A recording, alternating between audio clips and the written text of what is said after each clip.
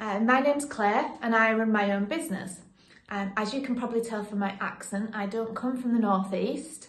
I originally come from Leeds and I attended university in Newcastle and then stayed here after that. I live in Northumberland and my business is actually Newcastle city centre near St James's Park near Newcastle football ground. I look after lots of clients and those clients run their own businesses as well. So when I see my clients, I have to be happy and smiley and be able to talk to them about what's happening in their business. I see them on a regular basis and I can talk to them over Microsoft Teams or Zoom in a video call, or I can talk to them on the telephone, or I can meet them face to face.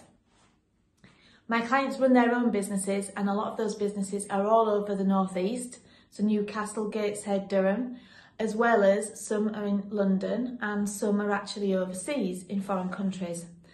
I use maths on a regular basis every single day, not just in my business but helping my clients, and I also use a lot of English because I have to send a lot of emails, sometimes letters but not too many, mostly emails.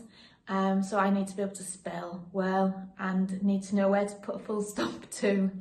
I really enjoy what I do.